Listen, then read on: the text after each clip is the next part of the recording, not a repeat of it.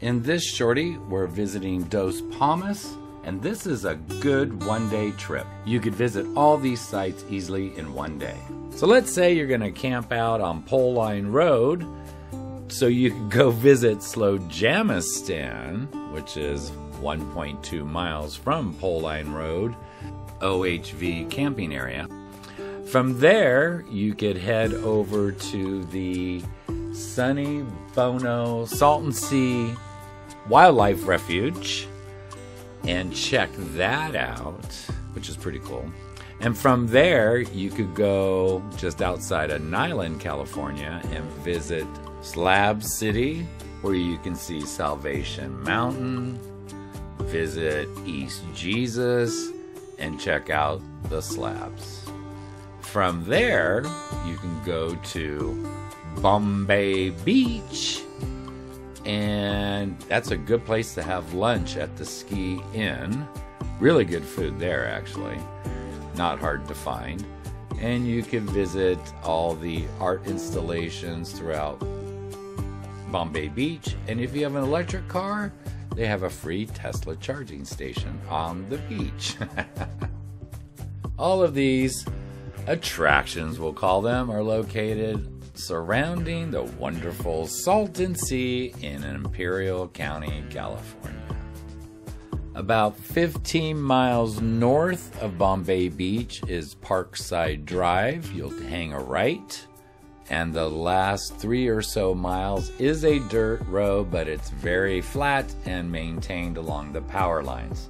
Sorry for all the details on the maps, but I've been trying to find this place for a minute. Maybe it's because I was calling it Dos Palmas, but all the information and references online call it Preserve. So let me fix the sign there. As you're getting close on the dirt road, you can't help but notice and see it sitting out there. Just a ton of palm trees in the middle of nowhere. Once you arrive, just park in the small parking lot and you take the rock-bordered San Andreas Trail, named for, but not spelled like, the famous fault line. It's about 3/10 of a mile, easy flat walk straight into the shaded grove.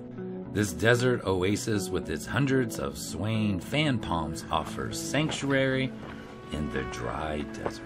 I was very excited to go inside and see the trails and to see what matches the pictures that I had seen online. This is what I was expecting to see. Now I'm here in mid-April of 24, and what I saw didn't quite match.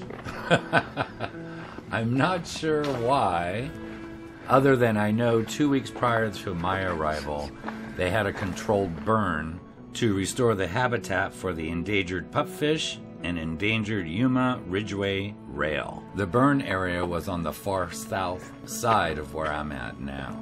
The pools, or the lack thereof at this time, are fed by artesian springs and seepage from the nearby Coachella Valley Canal. The exceptional habitat shelters a variety of both threatened and/or endangered and more common animal species. So here's a bit of history.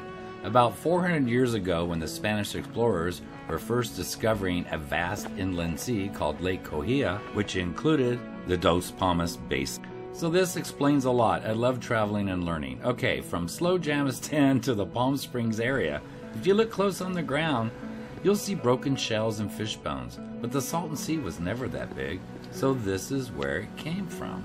According to this map, the ancient Lake Cohilla could easily handle 3 Salton Seas inside of it, and it extended to the south way into Mexico. According to this map, Calexico, El Centro, Brawley, even all the way to India was covered by this lake. As Lake Cohilla began to evaporate, the Native Americans followed its shrinking shoreline until it finally disappeared. They dispersed to surrounding springs and oases. This area is reminiscent from the internet photo where the pond once was. Around the mid-1800s, settlers from the Los Angeles sought a way to cross the hottest and driest of North American deserts to reach the gold fields of Arizona by using a series of springs that would allow travel between the Pacific Ocean and the Colorado River. At the midpoint along this route was the most luxuriant of all the springs, a pool of water framed by 2 large palm trees. So the name Dos Palmas was born. Now that I know how simple it is to get there, I'm going to be returning quite often to see if the ponds ever return. Thanks for watching. Love you, Mom.